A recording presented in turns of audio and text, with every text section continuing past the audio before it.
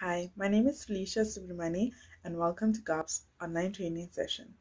In today's training session, I'm going to show you how to add, edit, and delete a menu item. So in order to add a menu item, we are going to open up the Hospitality back office and click on the menu item icon. Once you've clicked on the menu item icon, a list of menu items and their departments will appear in alphabetical order.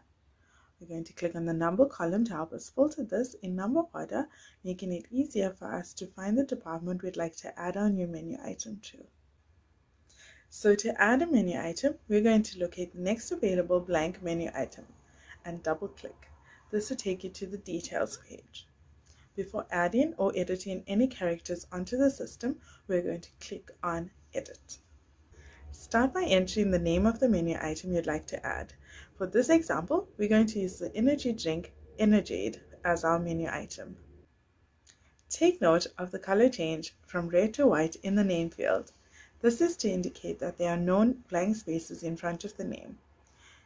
If the name field remains red, GAAP will recognize this as a blank item and it will not appear on the point of sale touchscreen. Please remember that GAAP allows up to 24 characters, including spaces in the name field. Should you go over the length, the remainder of the characters will be cut off. Our next step is to allocate a type to our menu item. There are 6 available types to choose from. For this example, we're going to use ordinary items. These are sales items that would need to be printed on the bill. Example, a Coke, cheeseburger, or large fries. We'd also need to allocate a department to our menu item. This is used to group menu items together for sales reporting. Allocate the appropriate department from the drop-down box. Next, we would need to allocate a touchscreen department to our menu item. This is used to group menu items together for efficient use of the point-of-sale touchscreen. Allocate the printer where the menu item docker needs to be printed. Click on the drop-down. Should this be a drink menu item, you will allocate it to print on the service printer. Should it be a food menu item, you can allocate this to the kitchen printer. Please take note that the installation technician will set up the printer allocations when the system is being installed. For tax type, click on the drop-down and select if you wish to have tax incorporated in the selling price or not. We can add the selling price by highlighting the box and deleting the 0. Add in the relevant price including VAT that you want to sell the menu item for. The cost will be updated as GRVs are captured to give you a real-time cost per menu item. The cost field will update from the recipe. A cost may also be entered manually, excluding VAT, if no recipe is linked. You can add a color to the button for the menu item by clicking on this button to choose a color. Some users like to use this so that the front of house staff using the point of sale know that these items are colored for a reason, namely to highlight upsell, in-house specials, or popular menu items. It makes it easy to identify and speeds up service. You can add an icon or a picture to the button for beverage menu items. Click on the button and add an icon. Search for the applicable icon and double-click on it. Icons for the most popular beverages and liquor items are already available on the system.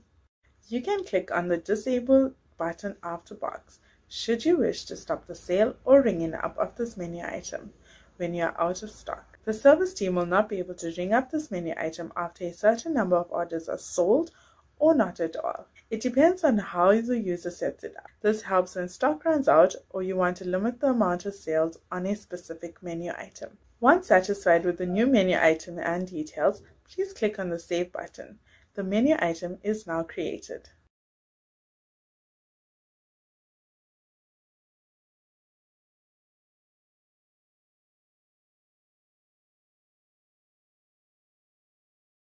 Should you wish to edit a menu item, click on the menu item icon, go to Find, and type in the menu item you wish to edit. And click on the Find button until the correct menu item shows on your list. Double-click on the menu item, click on Edit, and this will allow for you to make the necessary changes. To delete a menu item, You're going to click on the menu item icon and go to Find. You're going to type in the name of the menu item you wish to delete and click Find. Right-click on the menu item and click Delete.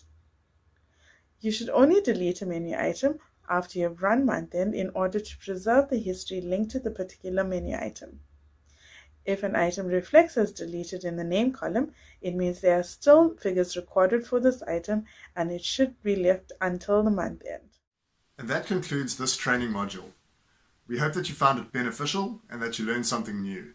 Please feel free to contact us with any GAAP related queries. You can either log a call with the call center on 0861 745 260, or you can send us an email to support@gap.co.za. Don't forget to include your account number in the subject line of the email. This can be found on the home screen of your point of sale. You can also include, or please remember to include, a detailed message in the body text of the email so that the relevant department can contact you. Thank you and goodbye.